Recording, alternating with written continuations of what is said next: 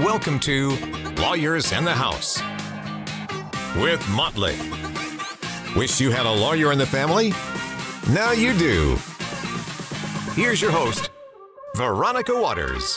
Welcome on into the house. Make yourselves comfortable. I'm Veronica Waters. Picture this. Imagine that you find yourself in a place where you feel the need to say, this is horrible, but I guess this is my life now.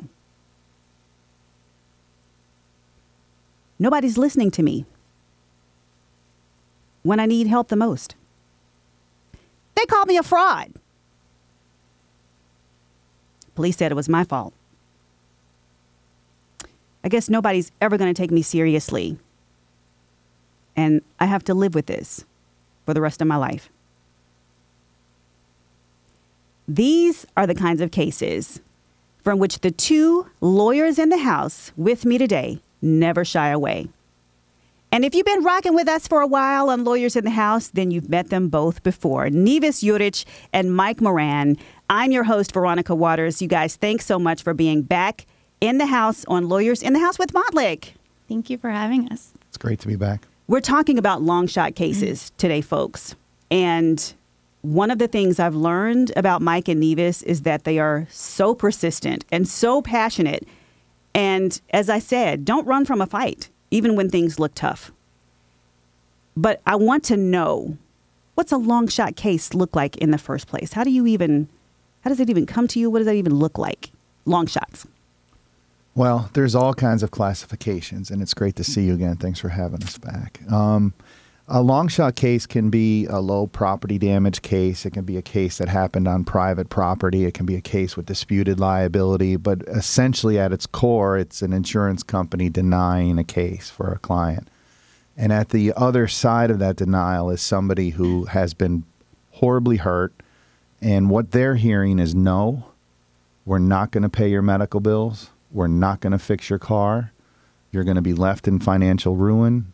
We don't believe you. So that's what the denial is saying. And our job would be to get into this case and turn the tide and turn a denial into a victory. And that's the most rewarding part, I think, of practicing law is working for somebody who's been told all those things and then us being able to lift them out of that. Yeah, Mike, you told me that you actually relish these kinds of cases. Absolutely, because they're sitting in their pain. They're sitting and being told their pain has no value. They're facing financial ruin, bills, cars, you name it, and they're desperate. And all they've heard is no. And they may have heard no from other law firms as well. And those are the cases where I find them personally rewarding, is when they've had a series of no's. They give us a shot. We get into it and bring our resources to bear and turn a no into a victory. That's incredibly rewarding. Nevis Juric, what do these cases have in common from your point of view? Similarly to what Mike just said, we're dealing with cases that sometimes have very low property damage. We are dealing with cases with people who might have disability already or injuries that they've already dealt with that are similar to the ones that have now been re-aggravated in the wreck. We're dealing with cases where our client might have been the one that was cited.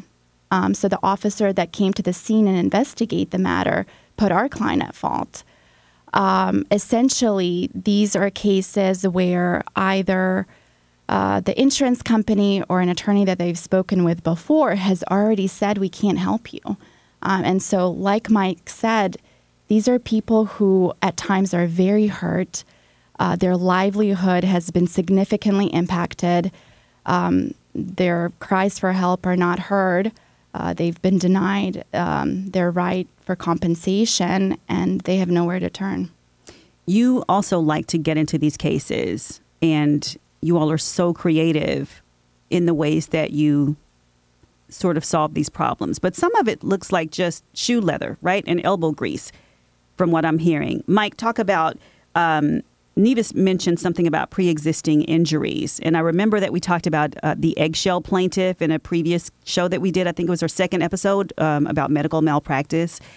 And So we know a little bit about that, but can you delve into that a little bit? What's that all about? That's got to be an extra challenge.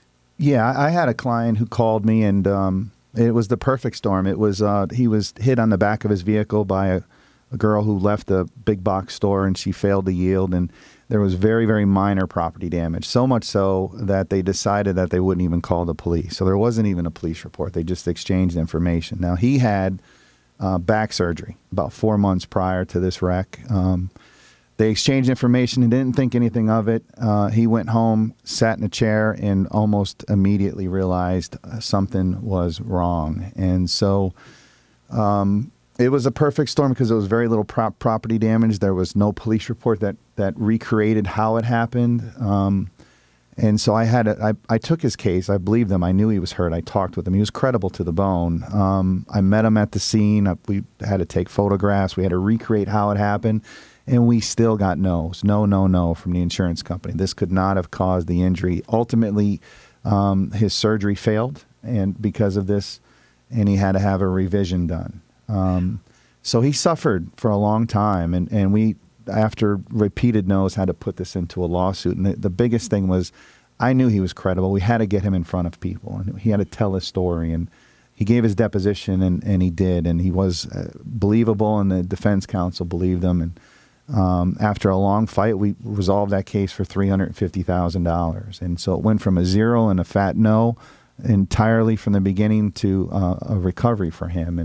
And it was because his condition worsened. Even though there was no police report, there was very little property damage. I knew it happened. He knew it happened. And at the end of the day, we were able to prove that. How must that feel? Not just for you, the attorney who helps guide this victory, but for the person who has already been told no, no, no, no, no. I said no. They don't understand. They don't understand that. I'm sure Nevis has had clients like that as well. It's hard for them to understand that. Once we win for these clients, it is so gratifying to know that people who felt helpless and hopeless, whose families sometimes met with us and told us how their life has been turned upside down, people are losing jobs. They have to have surgeries. They have families to support. The pain in their voices, sometimes it's just too much to bear. So winning for these people whose pleas for help were ignored by either insurance companies who deny their claims or attorneys who had spoken with them before but didn't believe in the merits of the case, it is an unbelievable feeling of vindication. And those are the most rewarding moments for me personally. I'm sure Mike can attest to that, to know that we've overcome a challenge that some people just thought was too much to tackle. Quickly, why would another attorney turn something down? Is it just because it doesn't look like an easy win? It could be for a myriad of reasons. Sometimes not every attorney has the same experience in fighting the good fight. Interpretation of the law, facts, being creative, doing the hard work to investigate and find the evidence that helps overturn liability. Some attorneys probably don't want to do the work. They want an easy win. But you can have great wins with some of these cases that others have turned their backs on. You've got to have the resources too, and you've got to be able to put in the work. As we go through the show, I would love to hear some more of your stories about some of these incredible things that you've turned around. Nevis, there was one case, I think in particular, where you had some folks who hadn't even gotten to a doctor? Yes. These folks came to me, having been represented by another firm for a couple of weeks. Already with another firm? Yes, they were already with another firm. They came, they asked for help. And once I took their case, I realized that they were very hurt without any medical care. Neither was employed at the time, and it was a really tough situation to be in. Once I took over the case, I made sure to help them navigate through the process, get to a doctor, get the medical care that they were desperately needing.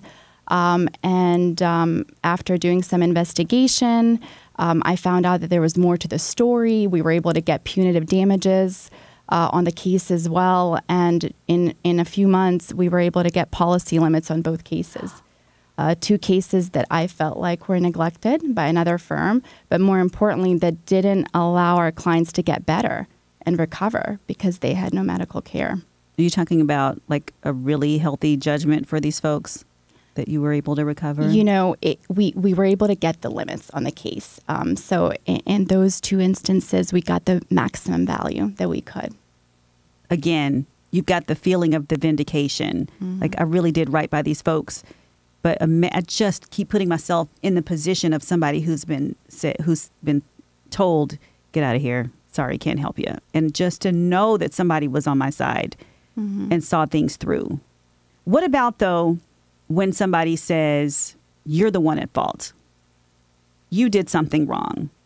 So, you know, maybe the police are the ones who said, hey, I did something wrong. I'm writing a ticket for you. That happens, huh? Yeah, these incidents very rarely happen in front of the officers, right? So when they're called to the scene, they, of course, bring their experience to bear, but they may not have all the evidence, point blank. They make a snap decision about fault based off of what they see at that scene. But then it's when you get into the investigation, you start getting maybe ring doorbells from neighbors that are around. And like you had said,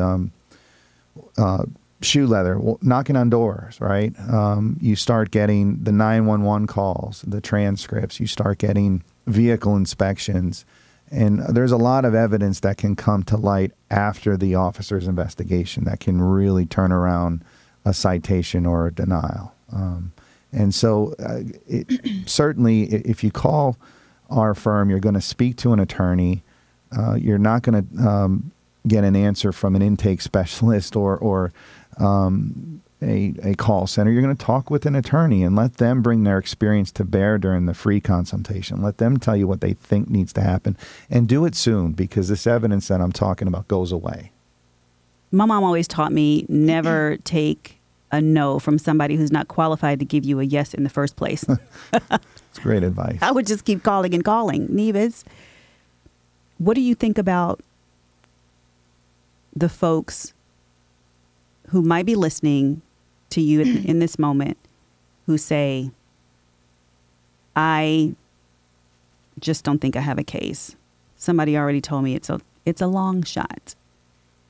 When in doubt, like Mike said, give our firm a call. We have attorneys who are willing, ready, and able to put the hard work to investigate the matter. If they believe there are merits to the case, we will not just turn somebody away. If after investigating we're not able to help these people, we will tell them honestly and frankly why we can't. Not every case can be won, but we do not shy away from the difficult ones. And if in doubt, if somebody has told you no, still give us a call. You know, you might get a different answer from us. Nevis Urich and Mike Moran will be back with what kind of lawyer takes these cases anyway. This is Lawyers in the House. Stay with us. Welcome back to Lawyers in the House with Montlick. I'm Veronica Waters, here with Montlick Injury Attorneys Mike Moran and Nevis Urich, and we're talking about long shot cases, the ones where folks probably got told no many times until they wound up with a lawyer who was willing to fight for them.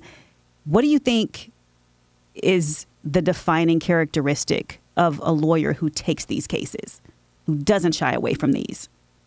Willing to listen.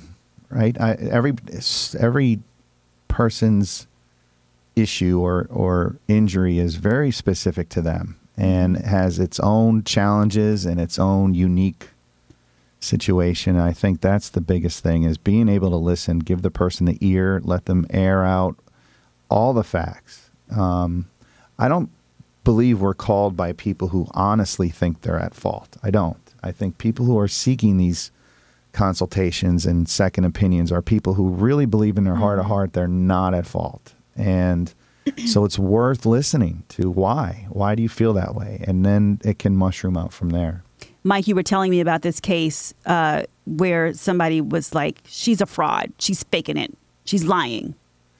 Yeah, it was a really horrific case. I had an older client. She'll probably kill me if she heard me say that. But she she was walking home, and she walked with the assistance of a cane. She was walking across the street with a cane and in a crosswalk, and she got hit. And the police came out, and there was 4 people in the vehicle, and they literally, young guys too, and they said that she laid down her cane and laid in the road and yelled, "You hit me." And they called her a fraud and a faker.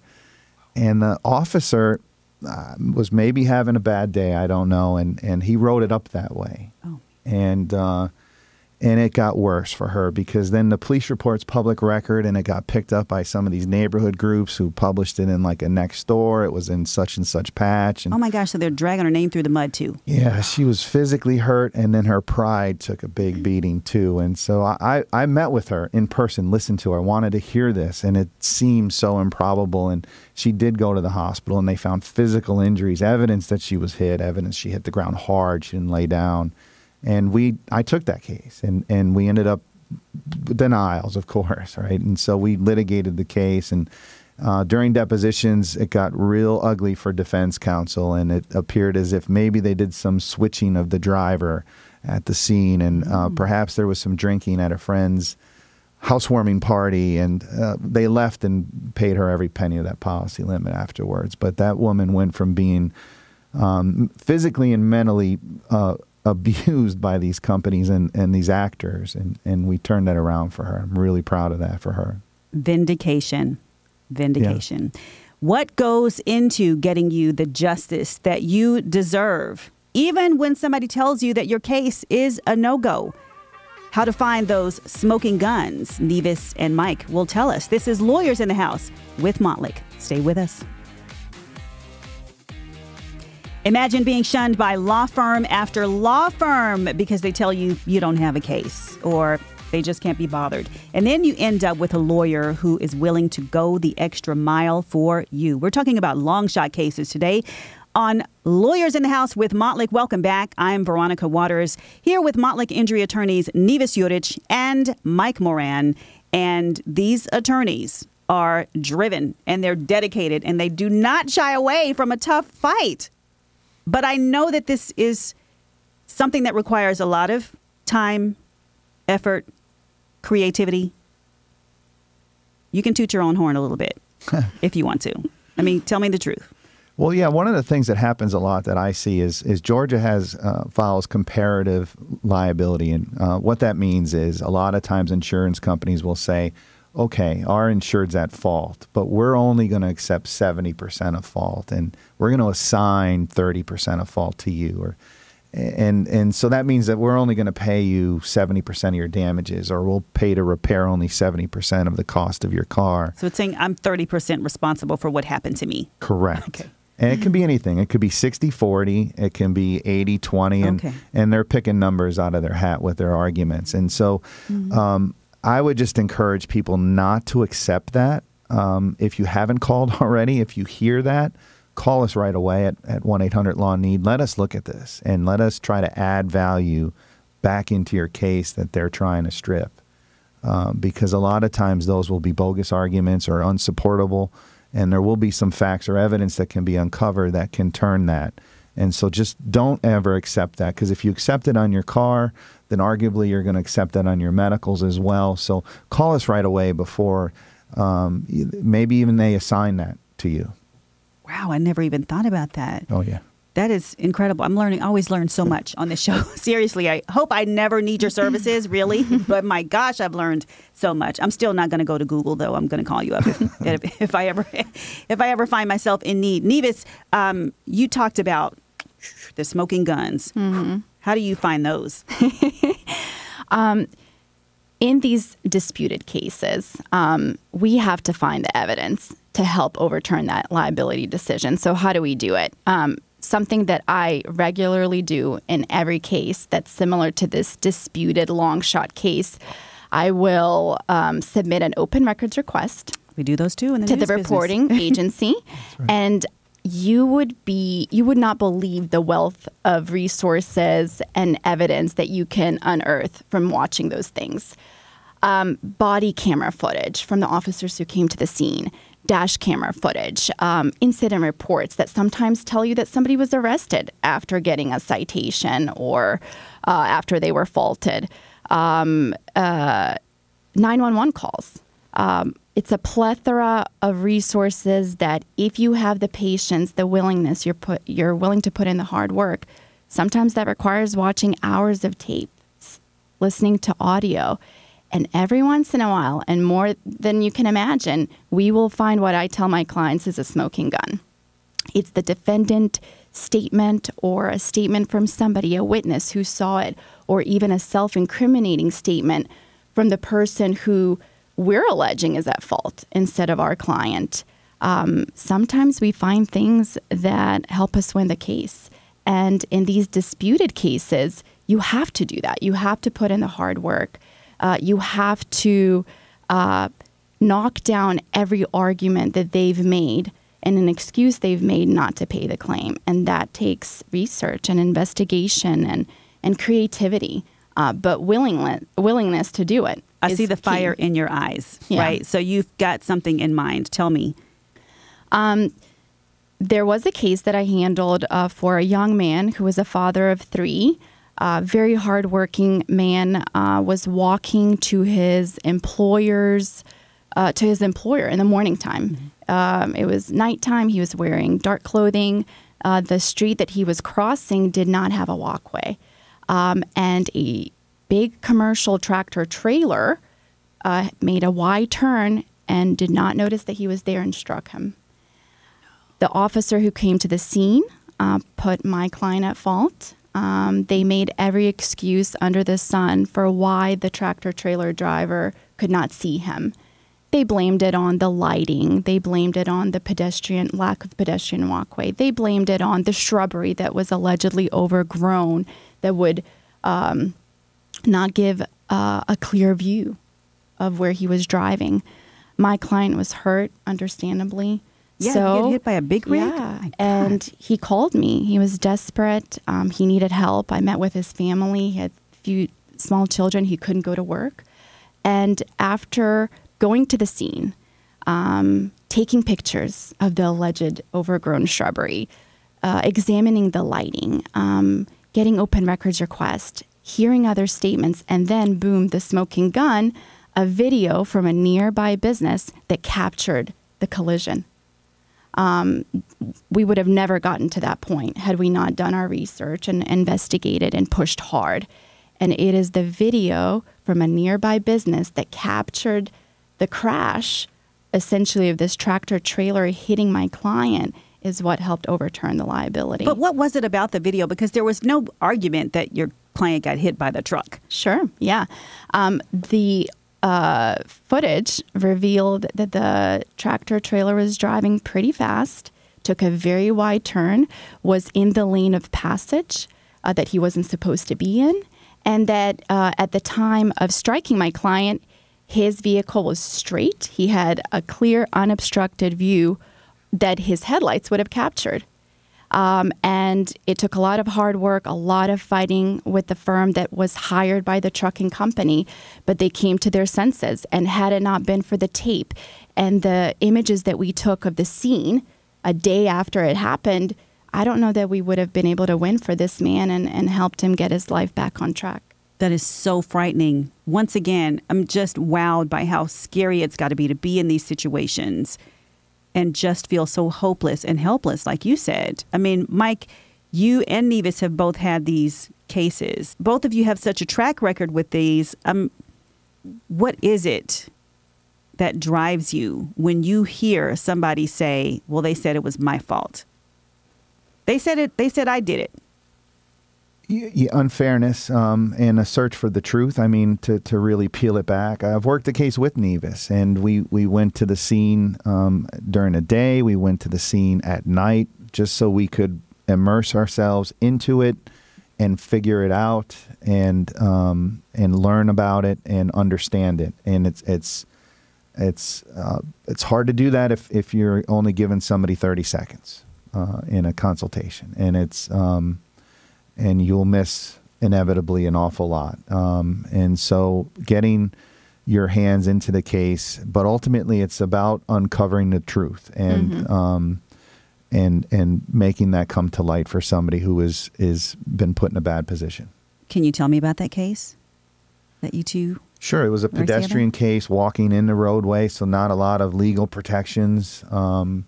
Struck and killed, unfortunately, and a grieving family in a different state. It was a really horrific case, and it was a driver who claimed that she was not able to be seen. And so we were there, I think, the day or two after it happened on the road, and the officers' paintings on the road were still there. It was really horrific and heartbreaking.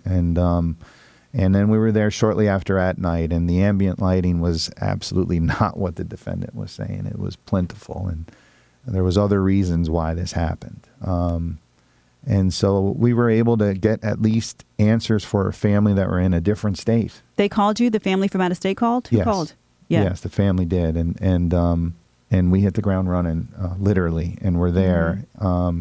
And then, I think the other thing our lawyers do is we share this information with our clients, because I think clarity for somebody is equally as important as taking the case. They need to be updated and understand what's happening and what we're seeing.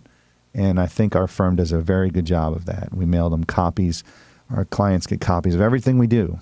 And they have an individual attorney. In this case, it was a team of attorneys working for them, and we pride ourselves on giving them really regular updates. So clarity during these moments of pain, I think, is really essential too. The willingness, as Neva said, to spend those hours, because I know this doesn't take. Listen, I know how it takes time to wait for an open records request, and then depending on what you get, it takes a long time to comb through all of that stuff. Body cam footage, that could be very long minutes of not much happening that you are sitting through, right? And I'm glad you said that. Sometimes we have to go back to the reporting agency 2, 3, 4, 5 times. We have to get the court involved because sometimes they don't want to release the records, but we don't stop trying. If we believe the client and that the case has merits and that the law and fact can support a win, we don't stop. We push until we get to the truth, like Mike said. And typically that means a win for our clients. But yeah, not giving up, just putting the fight is super important, and we don't shy away from that. Tell me about a case that sticks with you, maybe that had to do with one of these, something that somebody said, a witness, a police officer, anybody that, somebody who wasn't directly involved. Sure. Yeah. Recently, I had a case where 2 parties, including my client, were both faulted equally by the reporting agency that came to the scene. A lot of dispute is turning, a failure to yield while turning left. So this is this like a merge or something? This is, one party's going straight, the other one is trying to take a left in front of them, and typically it results in a T-bone collision. Okay, so they're T-bone usually demolished vehicles. In my situation, my client had a head injury. He also sustained a very serious injury of the leg that necessitated emergency surgery. He had lost his job. He was disabled from work. His life was in shambles when I spoke with him and his wife. The officer said, they're both at fault. We can't get to the bottom of the truth. Because both clients sustained head trauma. They weren't able to really articulate what happened. Their memory was vague of the event, which is not uncommon when you lose consciousness temporarily. So neither one of them could really say what happened. Exactly. So the officer said, we'll let the insurance company decide. Of course, the insurance company decided against my client, and he was looking to get nothing, and he had bills in the tens of thousands, and he was disabled partially. We did an open records request. I sifted through hours of footage, audio, and just when I thought I can't win this case, I was able to find a statement from the other driver's family member who had called in 911 and explained and gave some information that allowed us to point the finger at him and say he was at fault for those reasons. I can't disclose, but it was the family member of who we believe to be the at-fault driver that helped us win the case. And we would have never found that had I not, pushed for the open records request, had I not listened to those tapes. And there it was, the smoking gun. The smoking gun. Dedication and perseverance, the name of the game. Nevis Yurich and Mike Moran. I'm Veronica Waters. Just ahead, Montlick's closing argument. Don't miss it.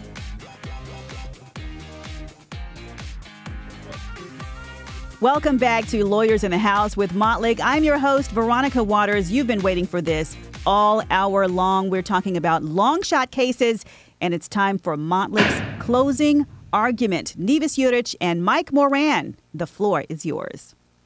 So the 4 reasons why you should call Montlick & Associates in case another firm has already denied your claim or an insurance company has denied liability on your claim. Number 1, you will talk with an attorney. You will speak with a lawyer, and you will get a full consult from them for free, and they will listen. And we've talked earlier about hearing the fact pattern. Let them hear what you have to say and bring forward what your thoughts are. If you've been hurt by somebody and you may be getting blamed and you honestly believe that's incorrect, call us.